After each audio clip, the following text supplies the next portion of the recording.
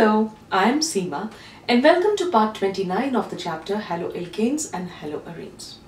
We were doing the properties of haloarenes and we have studied about the nucleophilic substitution reactions of haloarenes.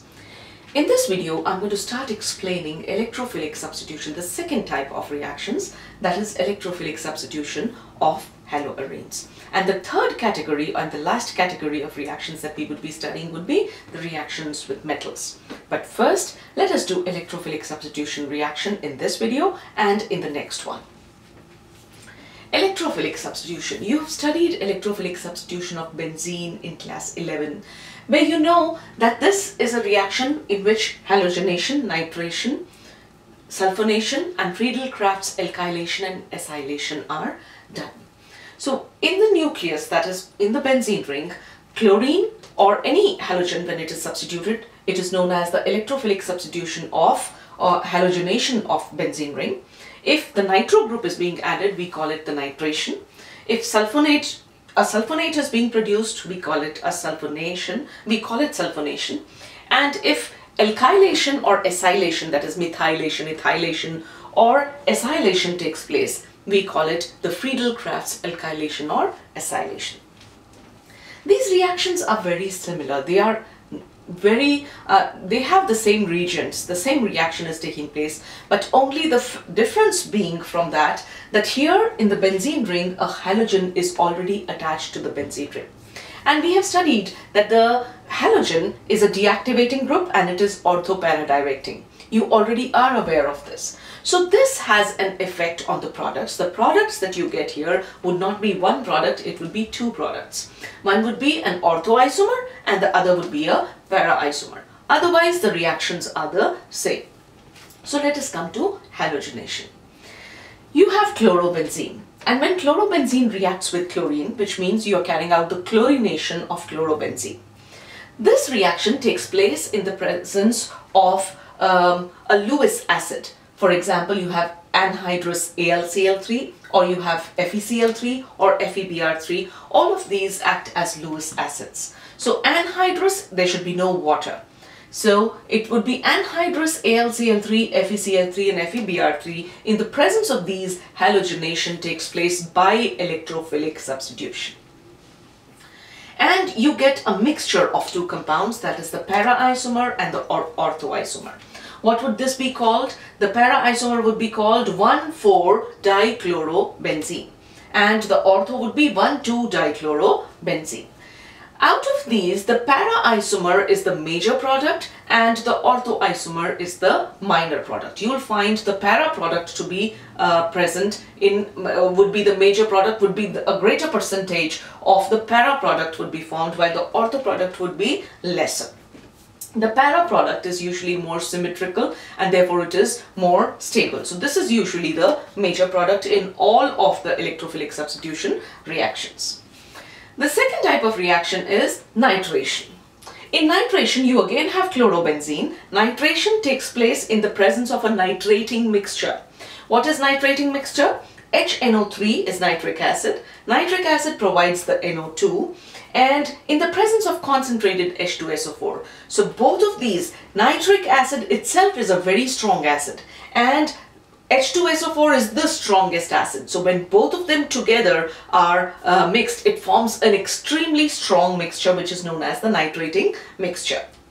So you have HNO3 in the presence of concentrated sulfuric acid. You again get a mixture of ortho and para products. Para-substituted nitro products.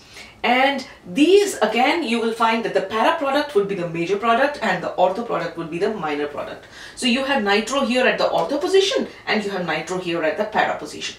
How would you name these hydrocarbons?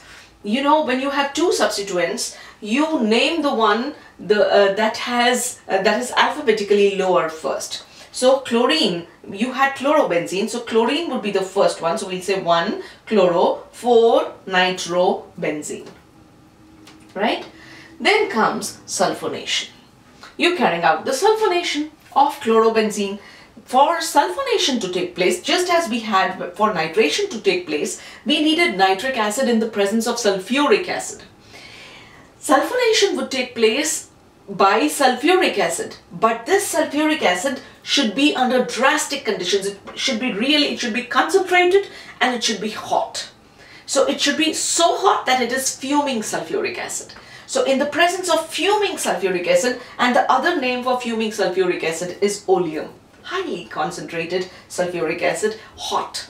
So oleum, in the presence of oleum, chlorobenzene will give you the sulfonated product. So this would be 2-chlorobenzene sulfonic acid. Now, SO3H is stronger, or it is higher up in the priority when you are naming a hydrocarbon.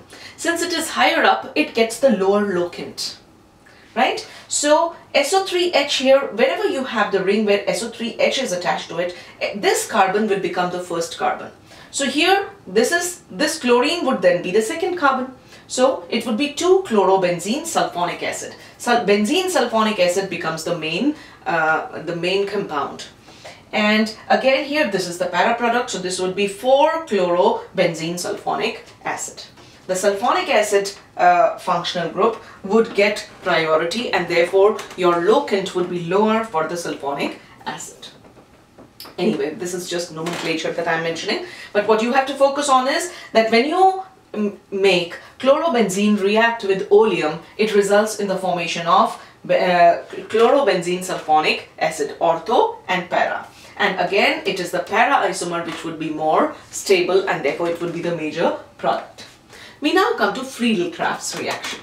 In Friedel-Crafts reaction, the two additions take place. Electrophilic substitution, I shouldn't call it addition, substitutions. Two substitutions take place. In one, the hydrogen of the benzene ring is being substituted by an alkyl group, so that is called Friedel-Crafts alkylation. And in the second type, in Friedel-Crafts, you have acylation taking place. So it is called Friedel-Crafts acylation. Now, this is chlorobenzene, and you have methyl chloride. And in the presence of anhydrous AlCl3 again, you carry out this reaction, and one of the hydrogens gets substituted by the methyl group. So you get 1-chloro-2-methyl benzene, and this would be 1-chloro-4-methyl benzene. And since this is the para product, this would be the major product. Similarly, in the presence of AlCl3 and anhydrous AlCl3 and CH3COCl, you get, the Cl is removed, the COCH3 gets attached. That is, the acyl group gets attached to the benzene ring, and therefore this is known as the Friedel-Crafts acylation. So you get chlorine, and here you'll have the CO and CH3 at the ortho position, COCH3 at the para position, right? So this was electrophilic substitution reaction. Now, in order to understand why we got these products and how we got these products, we need to know the mechanism of electrophilic substitution reaction. Mechanism of electrophilic substitution you have again done in class 11, but this would again be a very good time to revise it. So I will be revising this in the next video. I'll just tell you the 3 steps that take place, but I would want you to pay attention to one thing before I move on to the next video. That is that, look here, in the first reaction, that is halogenation, we are using anhydrous AlCl3, FeCl3, FeBr3, or basically anhydrous AlCl3 if you see. And anhydrous AlCl3 is used also in alkylation and acylation. Just a little point I would like you to remember before I go to the next video, where I'll be explaining the similarity in all these 3 reactions. So coming to the understanding of these reactions, you must know the mechanism of electrophilic substitution. For electrophilic substitution reaction to take place, it is a 3-step reaction. The first step involves the formation of an electrophile. Since it is an electrophilic substitution, first of all, there should be an electrophile to substitute a hydrogen in the benzene ring. So the first step is generation of an electrophile. And you know, AlCl3 usually reacts with the attacking reagent, and it results in the formation of the electrophile. The electrophile is actually the attacking agent, because that is the one who has to substitute. So generation of electrophile is done by the reagent that you are using and the reactant that you have taken. That produces or generates the electrophile. In the next step, what happens? The electrophile is something that is attracted to electron. So it is positive. If it is positive and it goes and joins the benzene ring, we know at benzene a hydrogen is present here. So this, in the second step, the electrophile comes and joins that carbon at the ortho and the para positions, but the hydrogen is still also there. The electrophile is positive in charge, so it transfers the positive charge to the benzene ring. So when it transfers the positive charge to the benzene ring forms a carbocation. It becomes positively charged, so it is a cation, and since it is made up of the carbon ring, which is the benzene ring, we call it the carbocation. The cation in which the positive charge is present at the carbons, right? So it is known as the carbocation. A carbocation intermediate is formed. So a cation cannot be stable. In order to become stable, it has to lose that positive charge. So the third step is removal of that positive charge. How does that positive charge get removed? That hydrogen which is present at that position where the electrophile has come and attacked and it has attached itself, that hydrogen leaves, and it leaves without its electron. It leaves behind its electron and it goes away. The moment it goes away without its electron, it is positively charged. So, and the electron is going to neutralize the positive charge which was there on the ring. So what happens as a result of that? The product becomes neutral and the proton is lost. The hydrogen goes away as a proton. So the last step would be the removal of the proton from the carbocation intermediate. So these are the three steps that would take place which would lead to the electrophilic substitution reaction in the case of haloarenes. I will explain the mechanism in the next video. With this, I'll wrap up this video. If you found it helpful, give it a thumbs up, subscribe to my channel, recommend it to your friends, and please keep returning for more videos in chemistry.